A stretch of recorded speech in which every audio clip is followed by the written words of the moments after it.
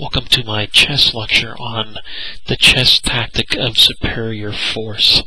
What is superior force? Well, superior force is basically where the number of attackers is greater than the number of defenders. Let me just cover this portion first.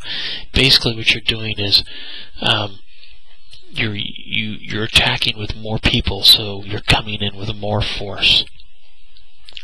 And here's an example. Let's take, for example, this black pawn. How many times is it attacked by a black piece? Well, it's attacked once and twice. And it's only defended once. That means white can win this black pawn. Okay? So what would happen? That's what would happen. And actually, it's giving check to the enemy king. Now notice black does not want to capture this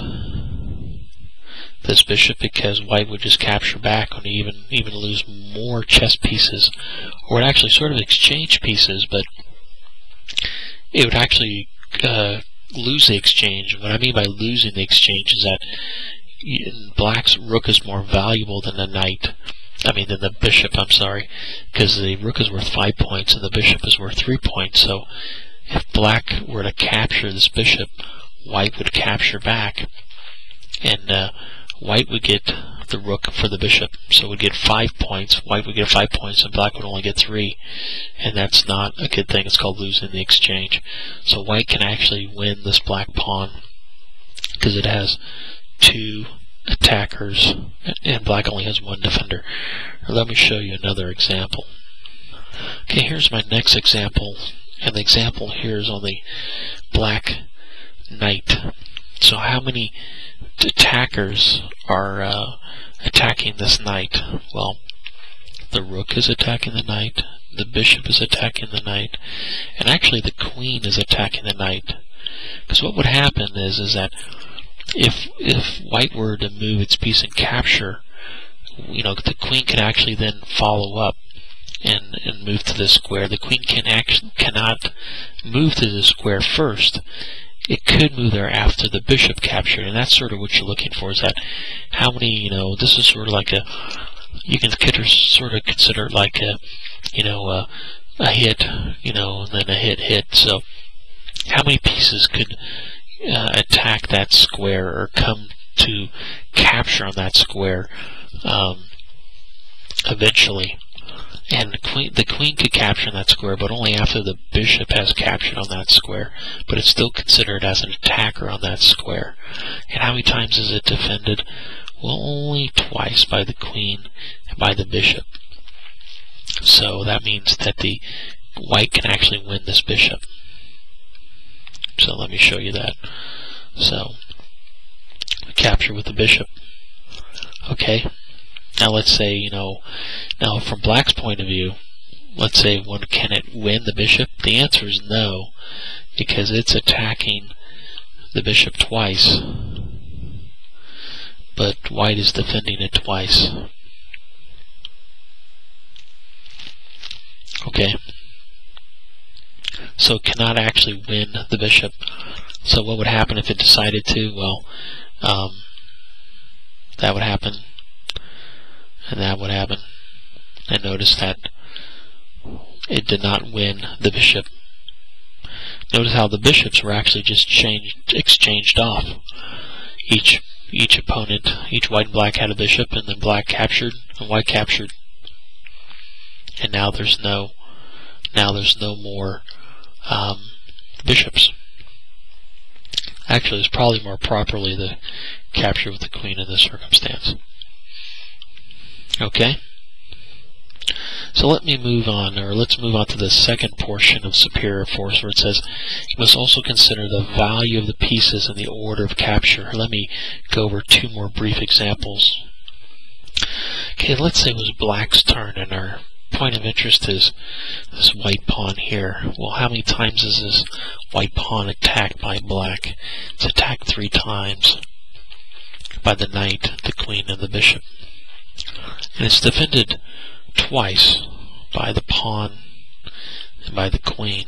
We're saying, well, great, I can win this pawn.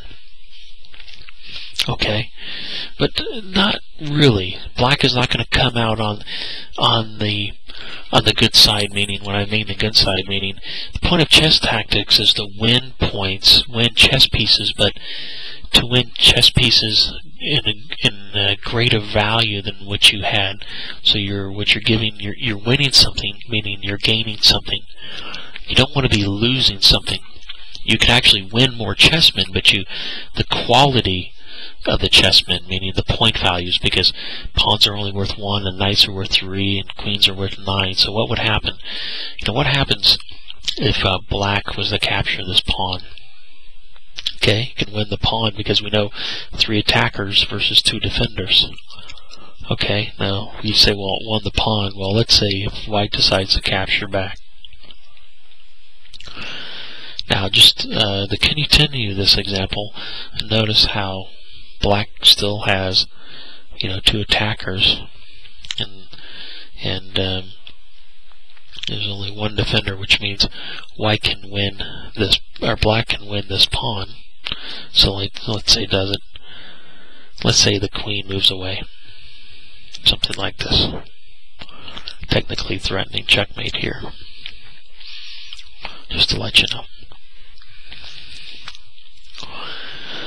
So, but going back to the exchange, just want to point out that let's back up and see what the quality of the pieces were. Well,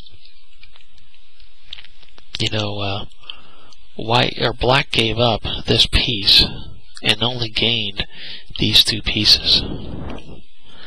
That means black gave up a knight worth 3 points and only gained 2 of white's pawns for a point each. Now technically it won more men, but the quality of the pieces, meaning the point values, is actually 1 point less. So actually didn't come out ahead. This is not a good idea. So here, let me move on to my last example. Okay, here it's white's turn to move, and let's just briefly talk about this piece here. Well, white only attacks it once, but black defends it twice, so the queen cannot win this piece, just for an example. But my real interest is this piece right here. Now it's attacked. Let's start with the defenders. It's defended twice by the rook and by the knight, and it's attacked 3 times by the queen, and then after the queen attacks, if it was recaptured, it'd be captured by this rook, and then if another piece captures, since it's defended twice, white could come and get it with this rook. So all 3, the queen and these 2 rooks, are actually attacking this piece. So white can technically win a piece, but now we come down to the quality of pieces and the order of the taking, or the taking of the pieces. So what would happen if this played out? Now I just want to point out that on the material count, white is actually only up by a pawn. Okay, now not a physical pawn, but actually what black has, it actually has these 2 pieces for 1 of white's rooks. So these are worth 6 and this is worth 5. So technically black is up a point. But what happens if we decide to go through with all this capture sequence? Well, let's say the queen captures, and let's say the knight captures. Usually you try to capture with your least valuable piece first, just sort of a rule of thumb. It doesn't always work, but you try to capture with your least valuable piece first. I do want to say that actually black does have a mating attack, but we're just ignoring that for now. Then black captures, then white captures, then black captures, then white captures. Now what happened to the point count? Notice that the pawns and the king are equal, and now we just have the difference between a queen and a knight. And a rook. This is worth 9. This is worth 5. So now black is actually up how much?